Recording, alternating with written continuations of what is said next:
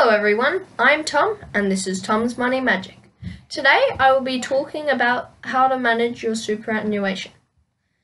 Once you start working, the government helps you get into the habit of saving by forcing an extra percentage of your normal pay into an investment fund/bank account called superannuation. This will be paid by your employer, more commonly known as your boss. The minimum payment is 9.5% at the moment and is about to raise to 12%.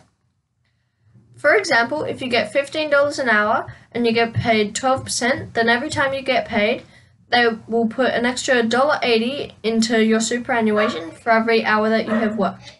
And that will go up the more you work for that same employer. That would be because of a pay rise or if that percentage rises. You will only be able to start taking this money out once you turn 65, whether you have retired, stopped working, or not. In Australia, there is around $2.8 trillion in superannuation. That is 28 with 11 zeros after it.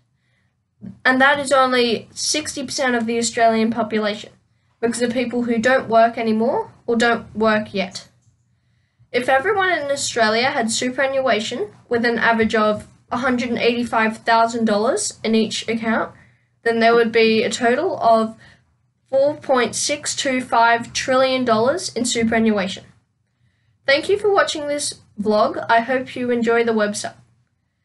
If you have any comments, questions, or feedback, you can do that below or go to the Contact Us page.